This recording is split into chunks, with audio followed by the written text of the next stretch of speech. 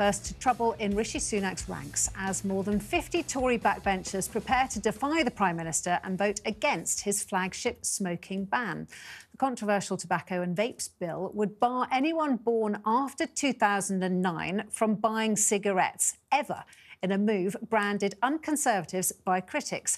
Well, to make matters worse for Number 10, Kemi Badenoch has confirmed she'll be voting against the smoking ban. The bill will be put to a free vote. That means the usual collective responsibility that binds ministers will not apply. Meanwhile, Penny Mordaunt is also rumoured to be voting against it. The two frontbenchers are, of course, both tipped for a future Tory leadership bid, meaning their political manoeuvres could fuel concerns the bill is illiberal, and in the words of Boris Johnson, nuts. Earlier, the Health Secretary Victoria Atkins kicked off the debate in the Commons with a passionate defence of the policy. For a moment, if I may, Mr Deputy Speaker, I would like us to imagine that we're not in this historic and magnificent chamber, but we are instead standing at the entrance of a local hospital. A patient comes through the doors, struggling to breathe. Smoking sent their asthma spiralling out of control. A minute later, another patient passes by. Smoking caused the heart disease they're battling. A minute later, another person comes in, and then another. This vicious cycle repeats itself nearly every minute of every day in our national health system. Because here in the United Kingdom, almost one hospital admission a minute is the human cost of smoking. Well, I'm sure Victoria Atkins believes in this policy, but I don't think many Conservatives do. I find myself agreeing with Boris Johnson, which doesn't happen very often. I think it's a completely nuts piece of policy. It's deeply illiberal, it's deeply unconservative. The idea that in a few years' time you'll get a 27-year-old walking into, or, standing in a dock with a magistrate saying, we're accusing you of trying to buy a packet of fags and you're not 27 and a half or whatever. It's just daft. And I can sort of see that Rishi Sunak thinks this is going to be his legacy.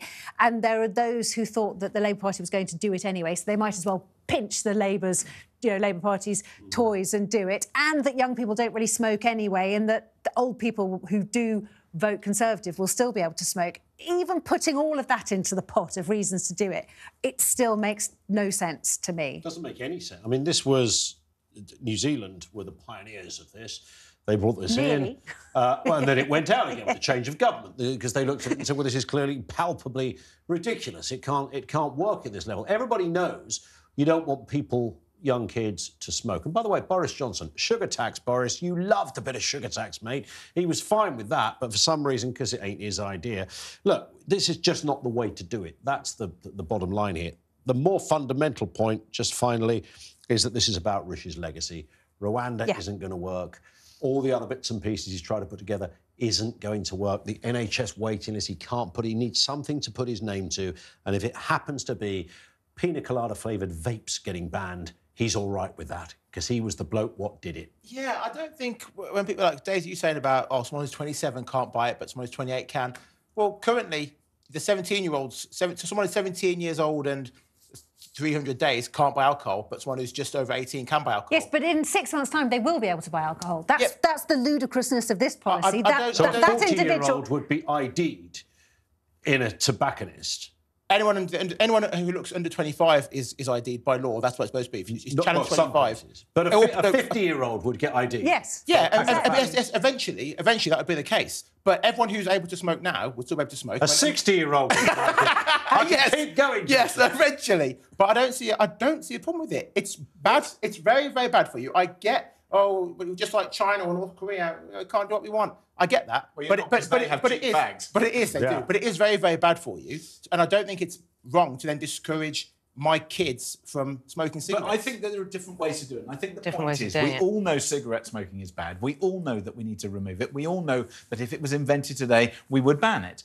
But the problem is that it's the way that this policy is implemented which makes it so ridiculous. So first of all, they say, look at all the money that we would save on the NHS if we didn't have smoking-related disease. Well, first of all, let's look at the tax that cigarette smoking raises. 10.5 billion in tax. It costs the NHS 17.5 billion. Yeah, I know, but you're not including costing the fact that somebody dies earlier, and I'm sorry to say this, but if you die earlier, you're costing the NHS less. So we've got people who are living longer, who are costing the NHS more and the care more and all that sort of stuff. So let's do the numbers properly. The second point is that the way that this would be implemented is ridiculous. That you would, even if you have the ID thing and that works, then what do? You have people who are older, who are going in, legitimately able to go and buy cigarettes, and they bring them in and then they go and sell them on the black market to the people who want them, who are younger. I'm sorry, this is a nonsense, it's a waste of time, and if this is Rishi Sunak's legacy, then frankly, he's made a complete horse mess of everything else, and this is another one.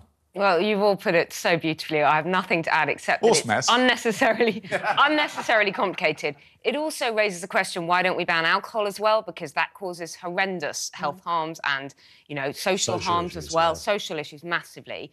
What are we going to ban next? Chocolate, all the nice things that make life pleasurable. I still miss smoking. I speak as an ex-smoker. I'd never go back to it. I wouldn't want my child to smoke. Completely agree with you all on that. But this is really not the way to do it. Be bold, ban it completely. And all the evidence does prove or point to James's point that there will just be a massive new black market of bootleggers who will be bringing them in from abroad. And and the fact that Labour's going to vote for it, that's another part of this, because I think it's just political. They just want to be doing, the Tories want to be doing something that they know, or Rishi Sunak, that he knows will get through, and as you said, will be his legacy.